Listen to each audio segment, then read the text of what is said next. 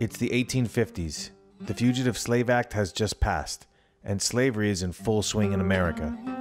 And Harriet Tubman, born into slavery, is leading expeditions from the northern free states into the South, then rescuing enslaved people through covert missions back up north.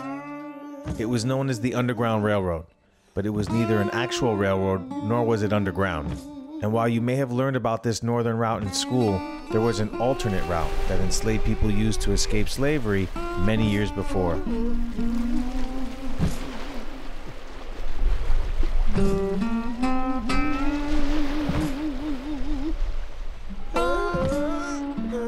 Why was there a need for a southern route on the Underground Railroad? Well, the Southern Underground Railroad is something we knew very little about until recent times, and we're continuing to learn about it, and it's very exciting as an historian. A lot of slaves who lived in the far south, Georgia, for example, coming to Florida was a shorter route than trying to get all the way north to Ohio or to Canada. Florida's this no man's land. It's a refuge for Seminoles, enslaved people, people fleeing the law in the southern United States and elsewhere. Florida was a wild place. There was probably very little policing, law enforcement in Florida. There were Seminole Indians in Florida, and black escaped slaves often joined with them and were helped along the way. And then there were Bahamians in Florida along this coastline, Bahamian fishermen. And often the slaves using the southern route would be helped by Bahamian fishermen who would take them to the Bahamas and to freedom. We are right now seated just 50 miles from Bimini, which is part of the Bahamas, not too much farther away from Andros Island. I bring that up because Andros was the key refuge for these enslaved people who made it across. One of the problems that southern planters had was that slaves who were so close to Florida, particularly in Florida, was under the control of the Spanish up until 1821. There was really no getting these slaves back. The Spanish welcomed them into Florida. They saw these escaped slaves from Georgia and the Carolinas as a bulwark against the Americans who were moving into this region and wanted to take control of Florida.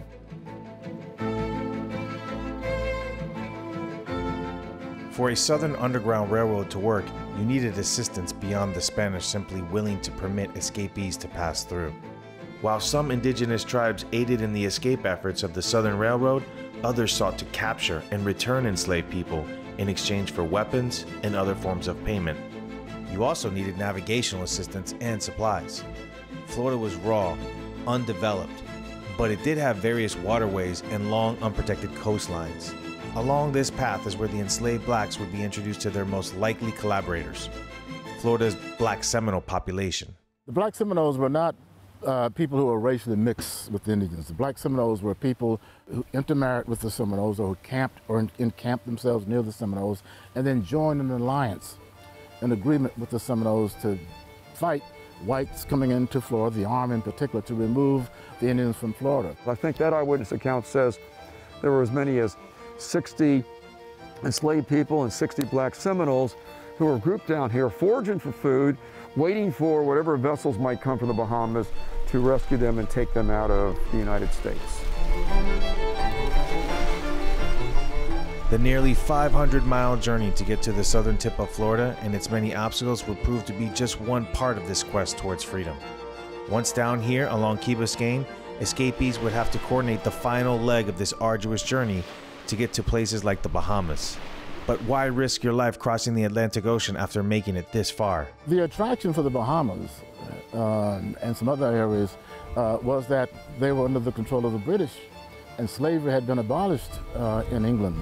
So blacks in this country saw England as the place of freedom, because once you got there, you could not be enslaved. That was part of the appeal. We do have an account of some enslaved people getting into what today we would call a dugout canoe and somehow negotiating these waters, which is beyond me.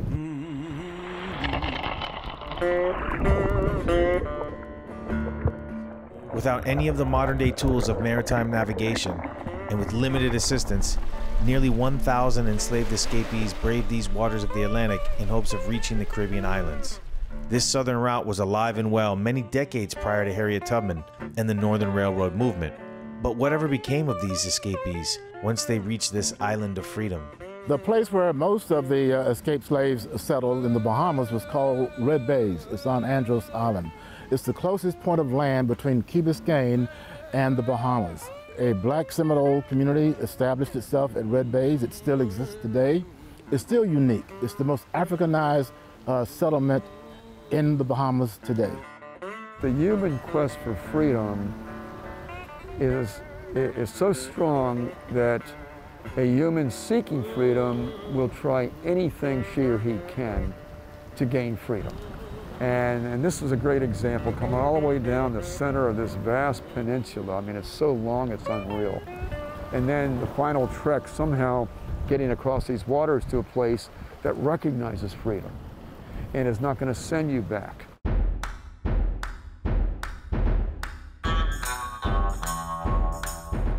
This nearly impossible pathway to freedom came to an abrupt end once the U.S. purchased Florida from Spain in 1821. Florida quickly became a typical southern state that established a slavery-based economy, and the U.S. military was brought in to crack down on the escaped blacks here, along with their Native American collaborators. So Florida was in a sense, an armed camp when we became a state. And the reason for that was to get the Indians out of Florida, to recapture escaped slaves, and to have white domination of Florida become a reality. And it worked very well. Once it becomes American, that really means the end of this railroad. So it was long-lived with very scanty numbers, and we have just a bare bones understanding of it. But it's such an important chapter in our history. And you can see how different it is from the Northern Underground Railroad.